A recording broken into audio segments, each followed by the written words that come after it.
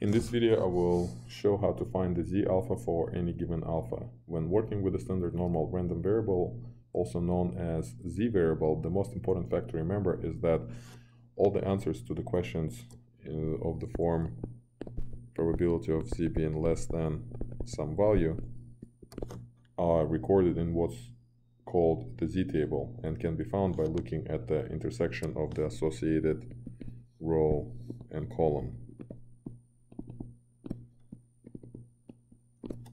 So to find the z alpha for any given alpha, we simply have to look for 1 minus alpha inside the table.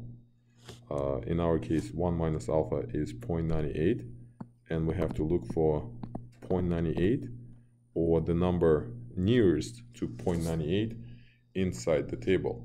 So if I look inside the table for this number, I will find that the closest number to 0.98 is actually 0.9798.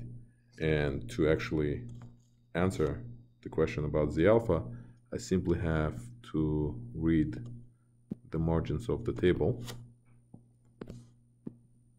So 2.0, 0.05, and by adding these two numbers in the margins, I find z alpha. So z.02 is equal to 2.05.